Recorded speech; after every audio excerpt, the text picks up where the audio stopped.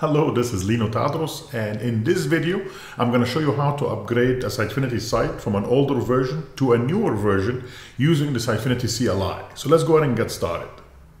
So I have this site in here. As you can see at the bottom, it says Sitefinity CMS 13.3, so it's an older version of Sitefinity.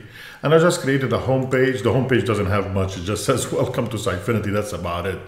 And what I would like to do right now is to go ahead and upgrade the site to currently the latest 14.3.8022. By the time you see the video, probably there will be other newer version which will probably be the same exact way to upgrade them as well. So let me close this down, and I'd like to go to Visual Studio. This is where I created my project. So this is the 13.3 project. The name of the project is SF Upgrade Site. Of course, you could have called it anything you want. And at this point, I'm just going to go in here, right click and say, show me that in the File Explorer. And from the File Explorer, I'm going to right click and say, open in the terminal. I usually don't like to open terminal right away, just because it will open up inside of here in the command line inside of Visual Studio. And I want it to be a full size window in here. Sounds good? All right, so let's go ahead and start. The first thing I'm going to recommend to you is to shut down Visual Studio. Actually, the process itself will start an instance of Visual Studio for you to do the upgrade. So I'm going to close this guy down as well. And now we only have the command line running.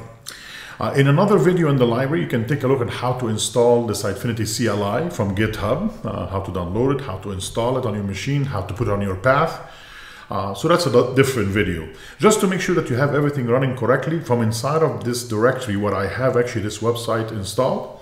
If you just put SF in here and push enter, if you get an error, you do not have it on the path or you do not have the CLI installed correctly on your machine. You should see something like this. And the three different commands that you can pass to SF, which is the command line, is add, config, and upgrade as well. So if you would like to get some more information about the upgrade, just go ahead and say SF upgrade, and we'll put a -H for help, and then we'll give you a little bit more information. And this is good information actually. So there are options and there are arguments. Be very careful what you're reading here in the arguments. It takes two, the solution path, not the solution file. Be careful with that.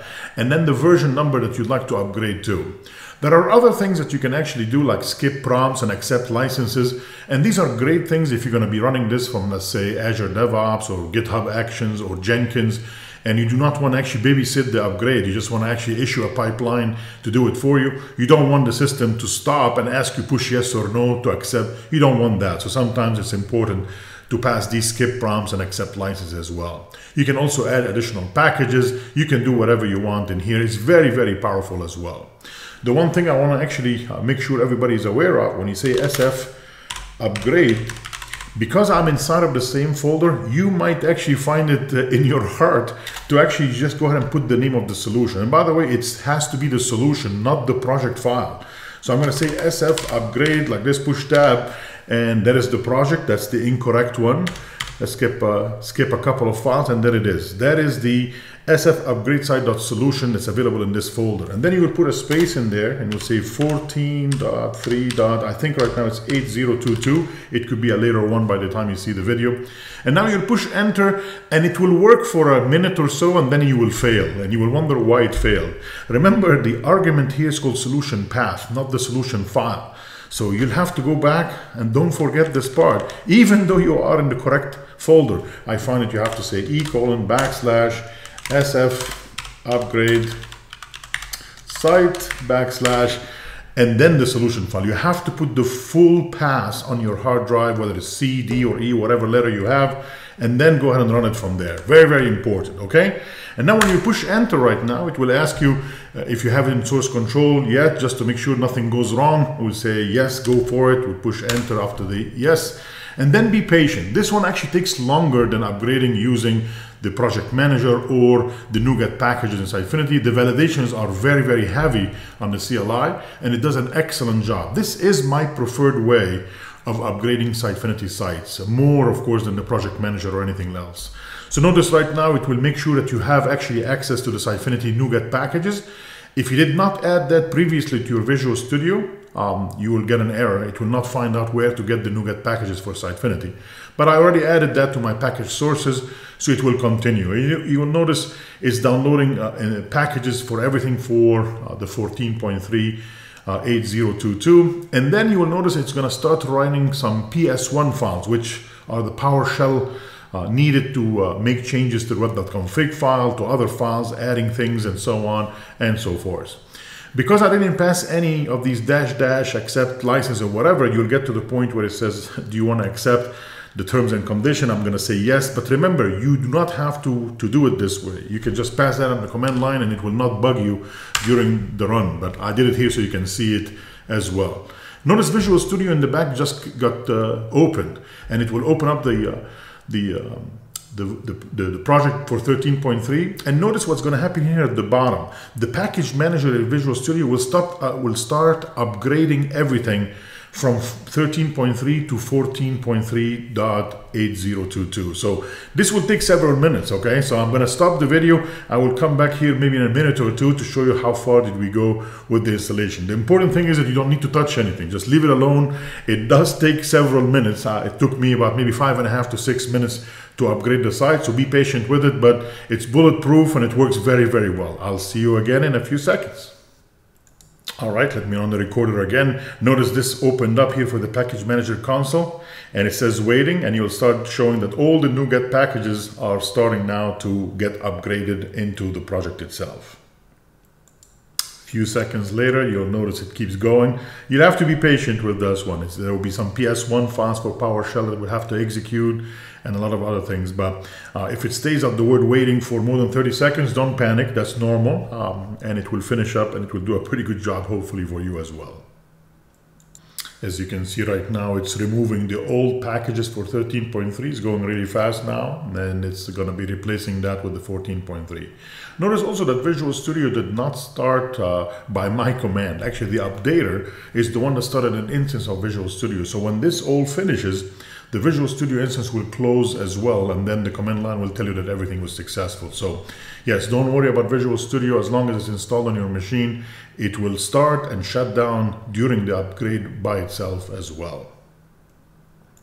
All right, so far it has been almost 7 minutes since I stopped the recording, and now all the removal have taken place, and now the installation of the new packages for 14.3 are taking place, and also more PS1 files, which is the PowerShell scripts, are running, as you can see in here, for the core version of 14.3. We'll give it a little bit more time, and I'll be back as soon as it gets closer to finishing everything.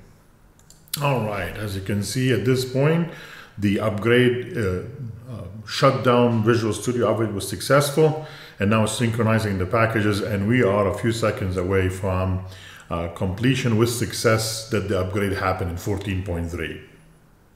And voila. So the whole thing actually took about 9 minutes, believe it or not. So 9 minutes, and it's closing Visual Studio instance. Everything was successful. So the only way for me to find out if this really worked or not is to open up Visual Studio and run the project and see if it is a 14.3 still. Let's go ahead and do that. We'll go to Visual Studio, click on the solution in here. And I don't need to do anything, just go ahead and run it, and hopefully, by the way, running it, you should actually get 2 problems now, right? Because this is 14.3 and the license that I had was 13.3. So the first problem is that the system will probably not allow you to run this until you upgrade the license. And even when you do that, the database did not actually get upgraded yet. I only upgraded the folders, the assemblies, and the references, and the file system, but the database did not get upgraded. The database will get upgraded on the first hit after the upgrade. So let's go ahead and run it and see what will happen when I do that. So notice on first run, I just said run this in IS Express.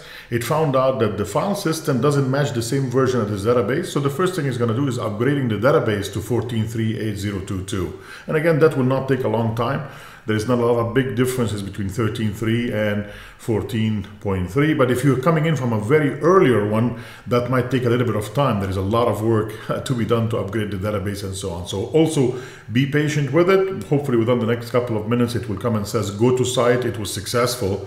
But we still need to upgrade the license. So I'll come back once this is done. Hey, all right, success, upgraded to Sitefinity 14.3.8022. That means our database and the file system are now both ready to go. We'll say go to the site, and we'll see if it will complain about the license. So we'll give it a second in here, and we should see, oh yeah, it did not like the license. So I already have a 14.3 license. Let's click on that. We'll say choose a file, and I'm going to go to download. It should be here somewhere, pretty close. Oh, there it is. And I'm going to go ahead and activate that license. And from that point on, once you say okay here at the bottom, continue, you should be in good shape, and your site will say at the bottom this is 14.3, and everything will work well. We'll give it another second here so we can actually confirm that the bottom footer of the back end says 14.3. Let's go ahead and go to /Sitefinity, and the back end hopefully will tell us. And voila, the dashboard is loading. And if we go all the way to the bottom, yes, we are on Sitefinity CMS 14.3, and as you can see, the upgrade was successful. And as long as you give it a little bit of patience and give it maybe 10 minutes of your time, it is a bulletproof, and it's a much better way of upgrading than using the project manager or something like that. I hope you enjoyed the video, and we'll see you again in another video on Lino TV soon. Thank you.